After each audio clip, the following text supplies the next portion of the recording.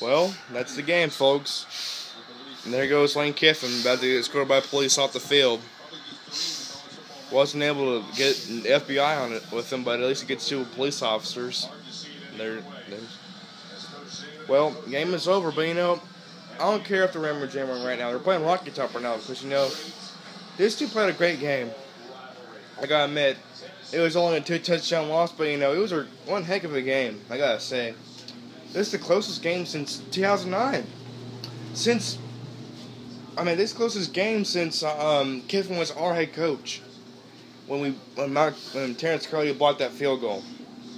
At least it wasn't a blowout. I'm proud of this team.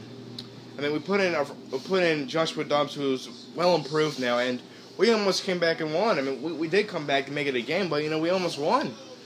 Hard to believe we did that against Alabama in our own. Oh, we are in our own house, but it's just hard to believe that we've done that good. I can't wait till next year when we're actually really good.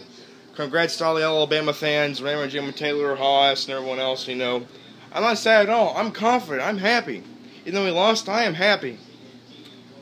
I think we're going to beat South Carolina next week. We are going to a bowl game. If Worley's out again, put in Dobbs. He is well improved. He's our future. I'm proud of this team right now.